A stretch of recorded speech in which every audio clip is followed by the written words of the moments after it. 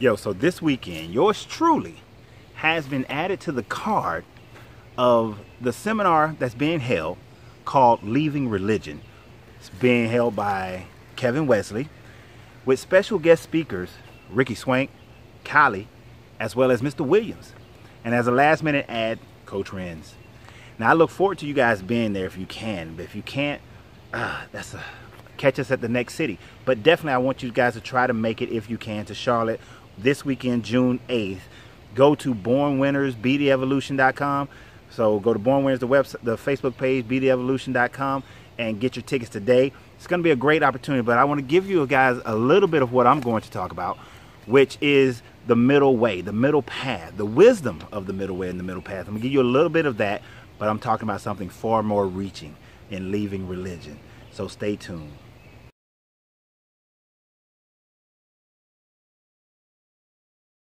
So what's up, everybody? How you doing? This is your Coach Renz, and I want to thank everybody for joining me here, especially all my Patreons. I appreciate you guys from the bottom of my heart.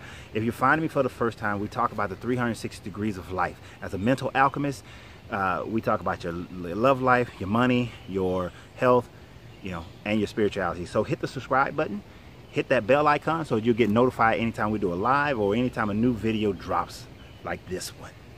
So as I said, I was invited to come and speak at Kevin Wesley's Leaving Religion seminar series, as well as the documentary that he's shooting. So I want to give you guys a little bit of the wisdom, as the song by Ziggy Marley says, love is my religion. I don't condemn, I don't convert. So I'm not trying to condemn you, nor am I trying to convert you into anything. But Siddhartha has something wise to say when he talked about the middle passage, the middle way. And I want to share that with the Four Noble Truths and the Eightfold Path. And I'm going to give you a brief understanding of it. But of course, take what works for you, throw away the rest. But go and research any and everything that I say, because this is just me. I'm not you. We're all energetic beings that are existing in this reality. So I want you to take what works for you and not what works for anyone else. And that's one of the problems. That's one of the reasons. Because before I get started here, we seem to hone in on a part of spirituality that most would call religion, and it is just a piece of the pie. It is just a part of the ocean. It is as if, like the picture that I showed earlier, it is as if you are a fish inside of a bowl that sits inside of the ocean, and you think that the water that is inside your bowl is the ocean, when there is a vast array of spirituality out there. There's a vast array of knowledge out there. There's a vast array of energetic beings and laws of effect and all these different things, laws of attraction, laws of the universe, all these things, all laws of nature, all these things, all this information is out there for you. It's the understanding and perspective that changes everything. So I want to throw away your bowl and put you into the vast ocean so that you can experience it everywhere. And even if you think that you're in the Atlantic, you must realize that the water from the Atlantic was one day the water of the Indian Ocean, was one day the water of the Pacific Ocean, was one day the water of the Arctic Ocean, was one day the water of all oceans. It was once a stream. It was once an aquifer. It was once in the atmosphere. It was once a rain cloud. It was once a part of a being that nurtured them, a part of a plant.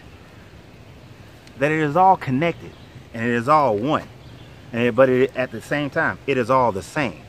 Although I can, in my mind right now, I can go into the Sumerian text of how you had the fresh water and the salt water, and the two were separate, and then they became one, and then from that birth, but that's a video for later when I discuss the archons and the 12 Council of 12 and all of that. But to give you an idea of when you're leaving religion, the middle way has great wisdom in discussing this. And right now I'm saying it's just a part of what I'm going to talk about. I may even elaborate on it even more once I get to Charlotte, as I'm still debating, because there's so much I want to share, and Kevin's only giving me 30 minutes, and y'all know I can get very long-winded. So, the Four Noble Truths. as spoken by the Buddha, Siddhartha, and recognize that Buddha is a title, much like Christ is a title, not a name, but a title. And many held the title of Christ prior to it being conformed into Christianity. That many held the title of Buddha. In the Hindu, which is where Siddhartha originally was taught, many held the title of Buddha, and the title of Buddha is actually more exalted than the gods, or the angels actually, what would be equivalent to the angels in the Hindu. They were actually more exalted than that. That if you reached the Buddha mind, the Buddha head, that it was like how it says in the Hebrew Bible, that if you eat from this tree, you will become like gods. And when they did eat from the tree, said that now man is like us, and we must kick him out the garden. He can't have everlasting life and be like us. Or in the Sumerian story, now man is like us, so we cannot let them know our technology because they will revolt against us because they are now like us. Because man has always had that capacity of, is it not written that ye are gods? So, because of that, that knowledge has been taken away, but because of that, we get stuck. We get stuck. We get stuck in not realizing that we are vast, that we have great potential, that we have great ability. So, to not get too stuck myself, because I can, and to not go into areas that I didn't mean to go into.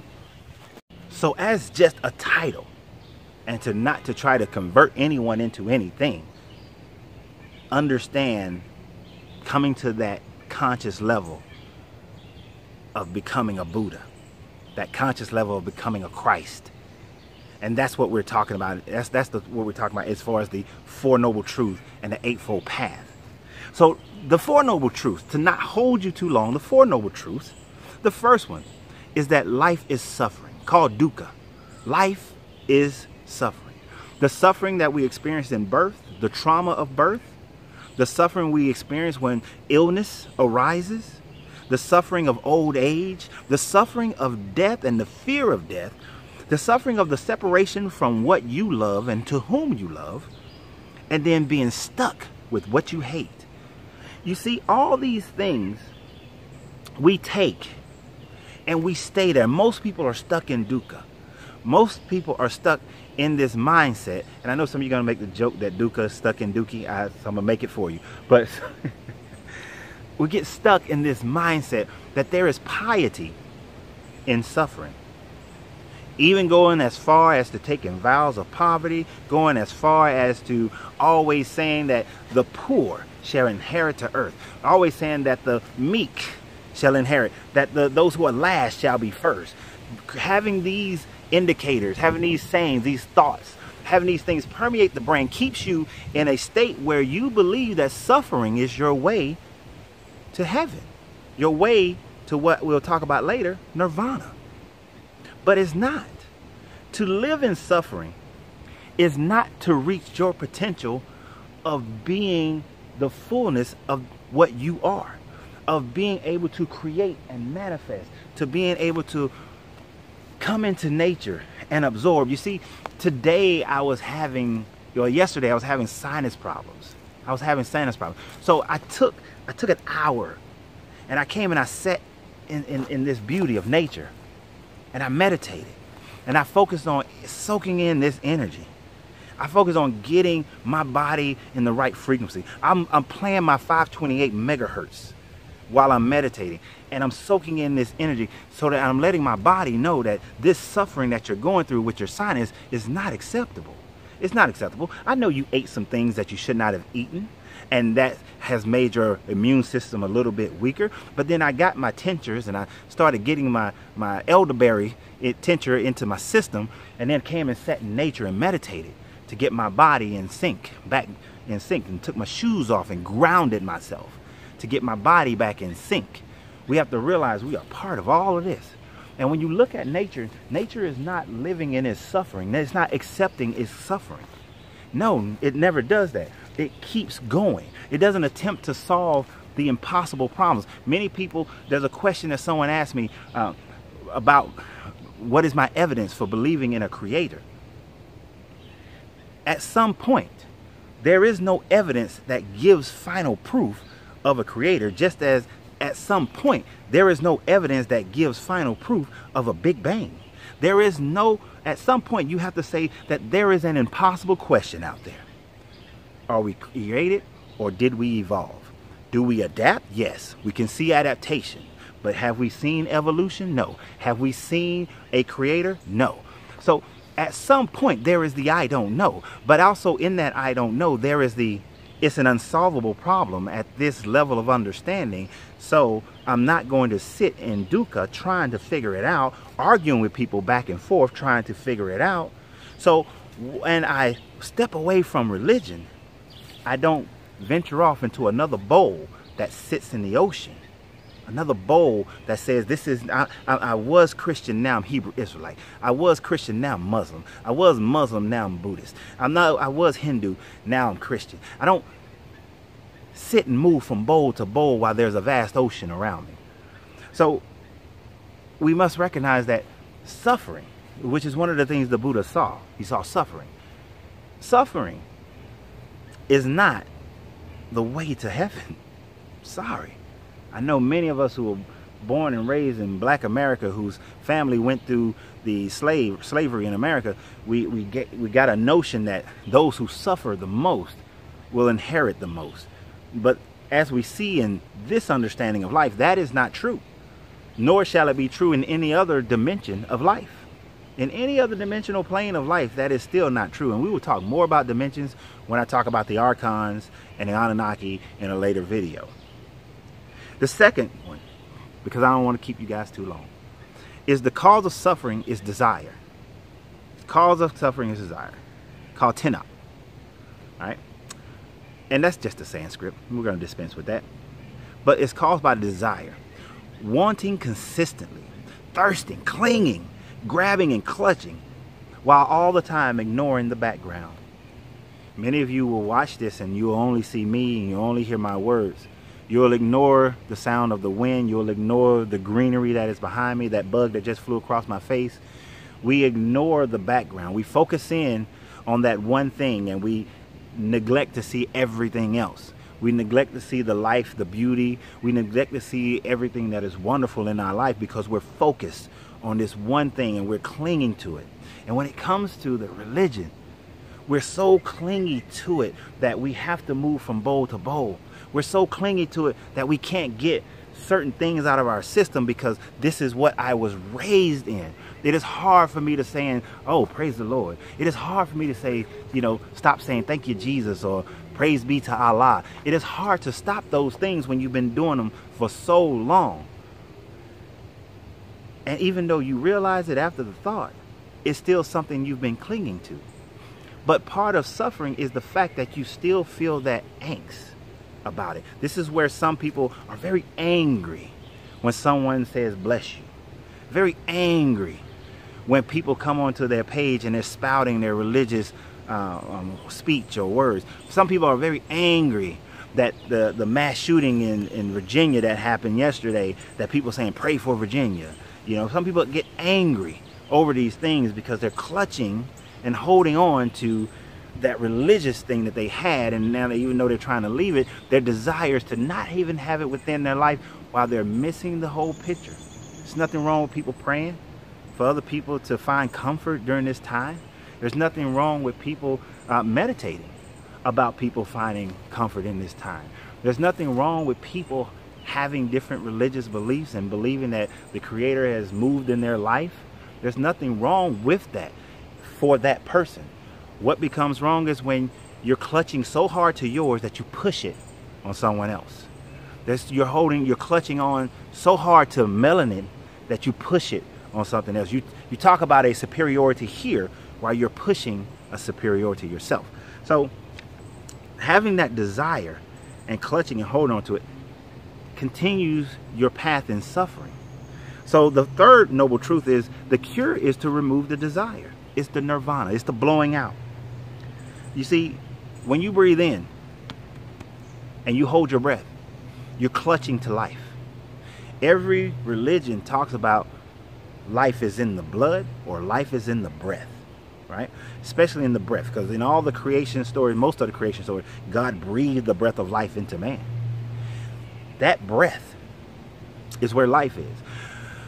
But when you bring it in and you try to hold it, the more you hold it, the more pain it begins to create in your chest. The more problems you start having in your body because you're trying to hold it. You should only hold the breath long enough to grab all the nutrients of oxygen from it and other gases in the air to be able to flow through your body so that the blood becomes fully energized. But then nirvana is the blowing out.